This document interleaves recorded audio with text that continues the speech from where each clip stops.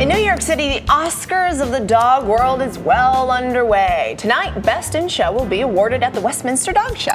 The contenders undergo pampering that boggles the mind, from blowouts, manicures, even Pilates.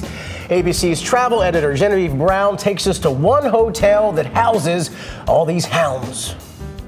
New York City is known for its posh hotels, and one, just steps from the action inside Madison Square Garden, is very proud to have gone to the dogs. I'm here with Gabby, who's checking into the Hotel Pennsylvania in New York, the place to be for the Westminster Dog Show. Where the action is and always has been, is the heart, is the Hotel Pennsylvania. People know that they can congregate here because it's dog friendly, that they're well received. The hotel goes all out to prepare for their four-legged guests.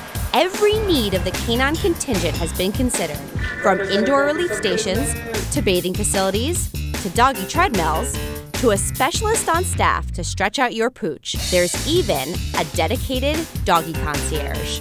I'm here to greet the four-legged and two-legged guests that are coming in for the show with open paws, to help give them welcome kits, welcome packages, greet them, show them where the services are in the Hotel Pennsylvania. But these prize pooches are not your average house dog.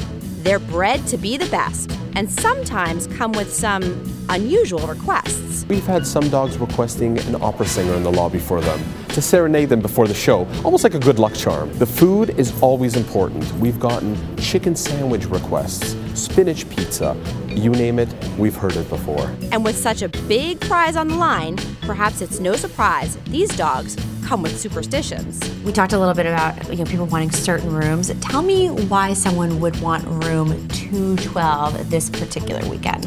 Well, what's interesting is that people have the rituals before the show, because Best in Show is chosen on the Tuesday. So because it's February 12th this year, 212, people like to choose the room number that's synonymous with the Best in Show winner date. No matter which pooch is crowned top dog, one thing's for sure.